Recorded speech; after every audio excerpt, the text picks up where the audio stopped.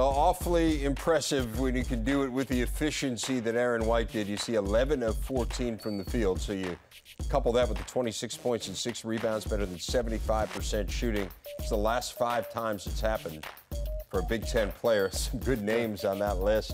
Calbert Chaney, Chris Webber, Brandon Dawson, Kirk Haston, and now add Aaron White to it as well.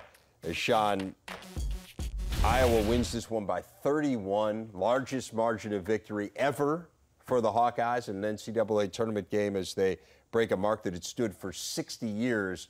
And White, a clear focal point for this team. He was as good as you can get.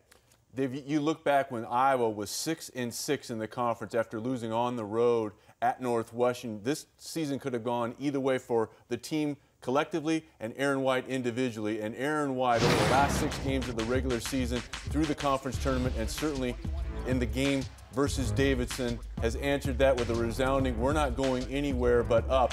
Demanding the basketball, didn't force anything, and that's a shot in the middle part of the conference season he's not only not going to make, he's not even going to take. And I think the fact that he is shooting the ball from the perimeter so much more effectively and confidently has opened up his driving lanes to the basket. He set the tone offensively, but it was defensively where I thought Iowa really did a great job against the team in Davidson. Came in averaging 80 points per ball game, did the Wildcats. Iowa holds them to 52. This is a team in Davidson that shot 40% from 3 on the year, 21% from behind the arc. Iowa did their job defensively. That set up the open floor offense. And remember, when this team fell apart last year down the stretch, and they did fall apart, it was at the defensive end that they struggled. The defense has been tremendous here down the stretch ever since they kind of turned this thing around. Again, 7 wins in their last 8 games. They hold down one of the most potent offenses in the country, and they're going to get another potent offense now coming up on Sunday in Seattle,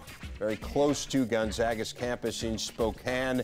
The Bulldogs beat North Dakota State by 10. Kyle Wilcher had 23, Kevin Pangos 18. They shot 52%.